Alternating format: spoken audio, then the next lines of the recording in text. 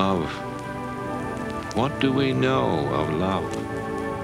We know a baby loves with all its tiny heart and is loved in return by hearts as simple and as pure. We know a growing child thrives on love and with its generous limbs apportions that love to the rest of the world.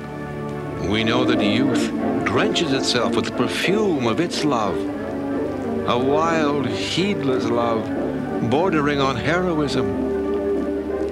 And the wise love placidly and deeply.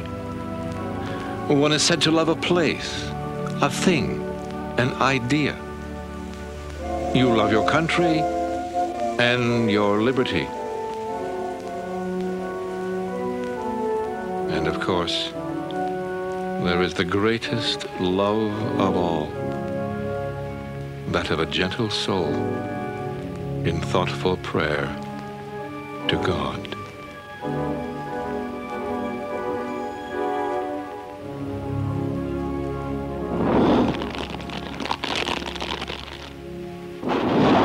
Then there is pride or self-love, a malignant vanity,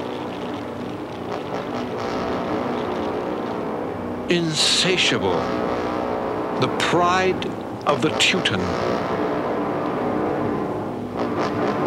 Why must such a belligerent urge ravage all that is lovely and right?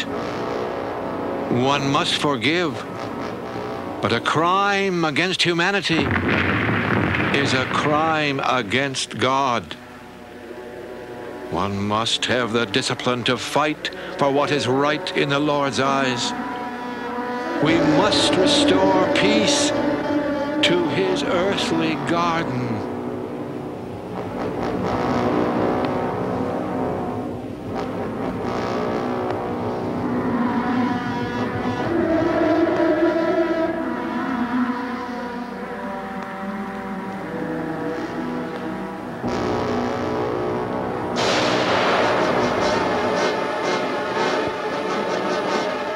For the love